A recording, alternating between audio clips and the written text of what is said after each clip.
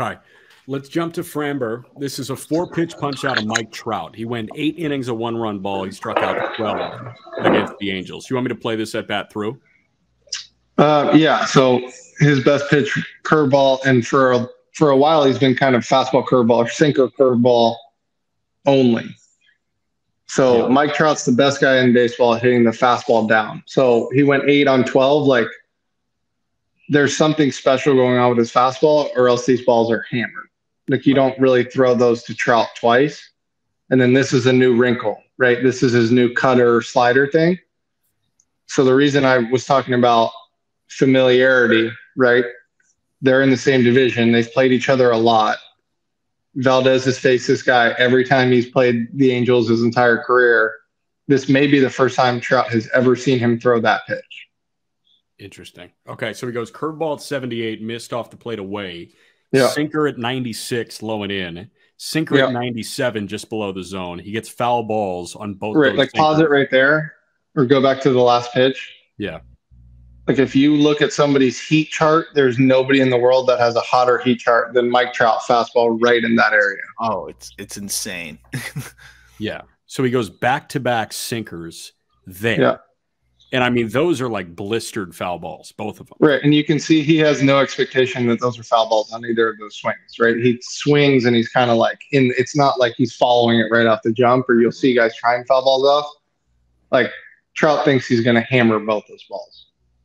Got you. So it takes a special sinker to make him do that.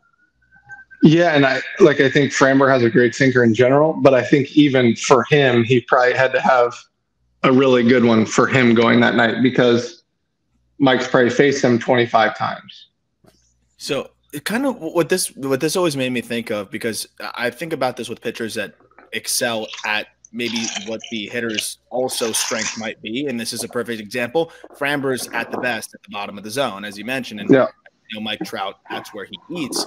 How do you balance the pitching to your strength while versus pitching to the hitter's strength if there's an overlap in that regard, like there is right here? And this is arguably one of the best hitters, if not the best hitter of the modern era, and here's Framber still pitching to his strength. Yeah, certain guys can really do that. Obviously, Clayton has been the best example I've ever seen of that, of pitching to his strengths almost universally. For me, it's a little different. I think, at least me personally, that's how I've always tried to pitch, is be able to throw enough pitches that I can kind of throw to everybody's weakness. But like, Mike Trout's hard to bat no matter what you have.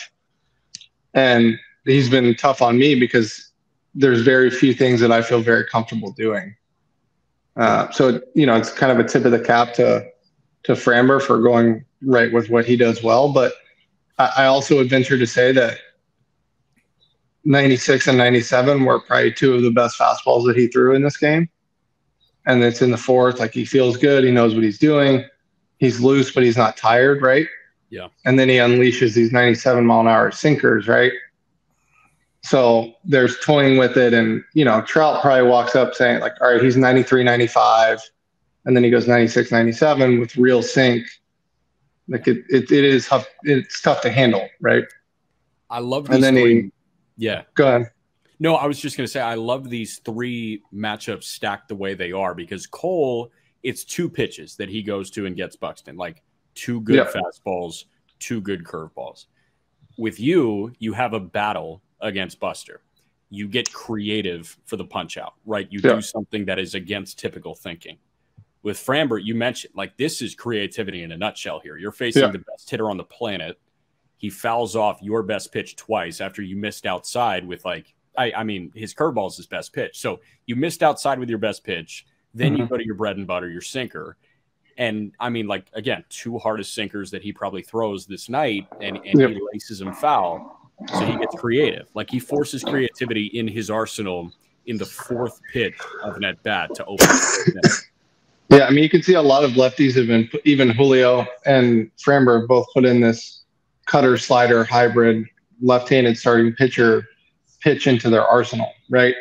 Like, you'll just see a lot of guys put the same pitch in certain years because the swings and the approaches are dictating that, right?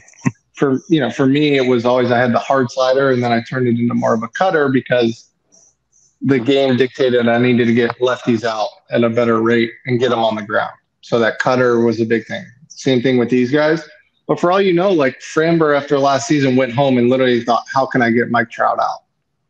Like, if you want to boil it down, like, yeah, it'd be great for him to have a little cutter in general. But for him to go and work on it, it's probably burned into his mind that on 1-2, after I threw 2 sinkers to Trout, I don't know where else to go.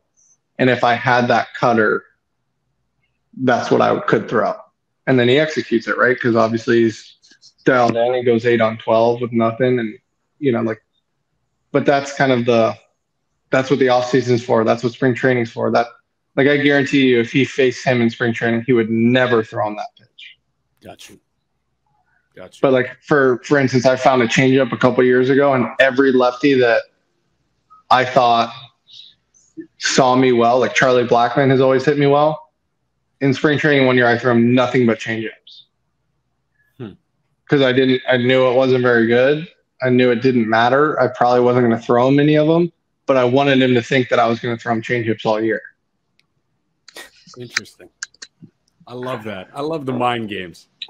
So it's part of it. But, you know, the 3 good at-bats, obviously three pitcher on top of bats, which I like. But no, it's interesting. It's funny you said that was Buster Posey's last at-bat. I'm going to get creamed for this. Not creamed, but Buster Posey's last at-bat. I think he hit his last homer in the big leagues off of me in the playoffs, which it's kind of that's a weird one. Maybe when I look back, it'll be like, oh, that's kind of cool. Buster Posey's last homer was off of me, but it was in the playoffs. It did hurt. I'm sure it hurt, man. I get it. Hey, Walker Buehler, this was freaking awesome, man. We've held you long enough. Appreciate it, and we'll talk to you next week, yeah? Perfect. Sounds good, fellas.